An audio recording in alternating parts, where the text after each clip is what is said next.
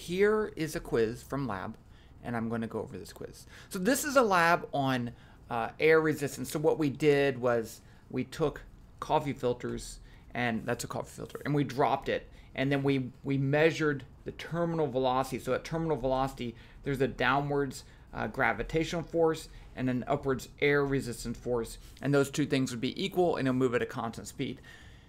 In this particular lab, we were modeling the air resistance force, the magnitude, as some constant. I'm just going to call it C times V squared, where that's a drag coefficient, and all the density of the air and the shape and all that stuff, because we never change those properties. By stacking coffee filters, you don't change the shape, the size, you don't change the air in the room, so we can use this model.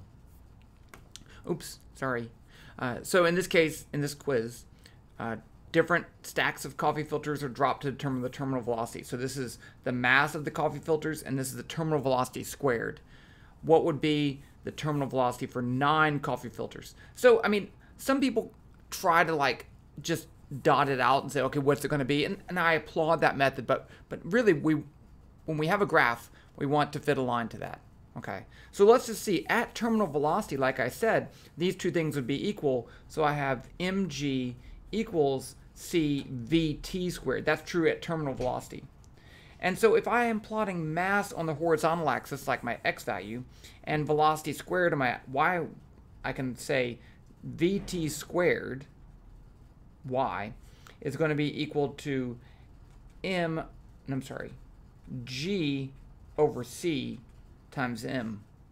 And that looks like y equals mx plus b, right? The equation of a line. So if I plot vt squared on the vertical axis, which I did, and mass on the horizontal axis, which I did, then the slope would be g over c.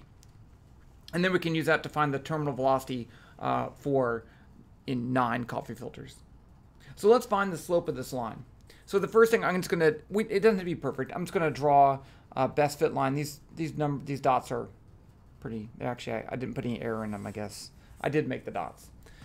You know, you can't just do, well, you should never do this y value divided by x value, because that's only true, that only gives you the slope if it goes to the origin. And we shouldn't use the points you use to plot to find the slope. So I'm going to pick some values over here and estimate their x and y values to find the slope. So let's just pick this right here, because that one I know is the mass is 0.008, and that's going to have, let's say that is 27.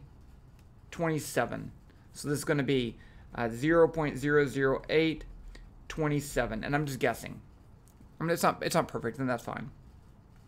And let's pick, I know that point's right on, I shouldn't pick that point, but it's so tempting to not pick that point. You could pick any of these points, but that one right there, I know the x value is 0.003 and the y value is 10. So that's good. Now I can find the slope. So let's find the slope.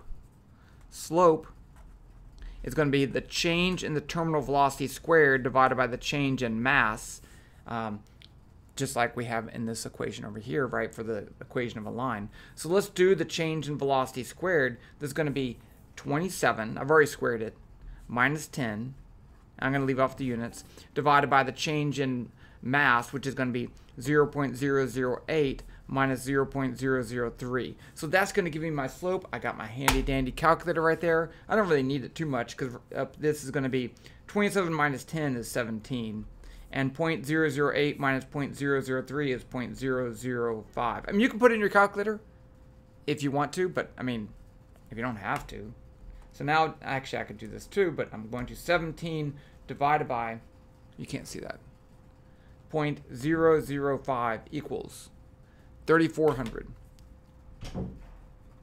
And that would have units of, let's just write this as newtons per kilogram. And then C would have units of, C would have to have units of newtons second squared per meter squared. So it's going to be newtons second squared per meter squared. And that would be the units of the slope. The newtons cancel. And I get, I think that's right. Okay, so that's the slope. Now I want to find C. So I can say slope equals G over C. So C is going to be equal to G over the slope. So it's going to be 9.8 divided by 3,400. Let's do that in my calculator. 9.8 divided by 3,400. I'm going to leave off the units because I don't want to get that wrong. 0.0029. Okay. Now, I want to find the terminal velocity for 9 coffee filters. So each coffee filter has a mass of 1.5 grams. So at terminal velocity, mg equals cvt squared. So I want to solve for vt. Vt is going to be the square root of mg over c. And so now m is going to be the square root of 9 times 1.5 times 10 to the negative third. That's the mass. 9.8. I'm a little sloppy here. Sorry about that. And then c of 0.0029. So let's put that in our calculator. So clear, I'm going to get the square root 9 times 1.5 times 10 to the negative third. That's 1.5 grams in kilograms times 9.8 divided by 0.0029 close parentheses equals. And I get 6.75. And let's just look. If I square that, I get 45. So, that would be, way up here on the graph. You can't see that. Okay, so it'd be somewhere up here. But it would be on that graph. So that's how you find this terminal velocity. Hope that was useful.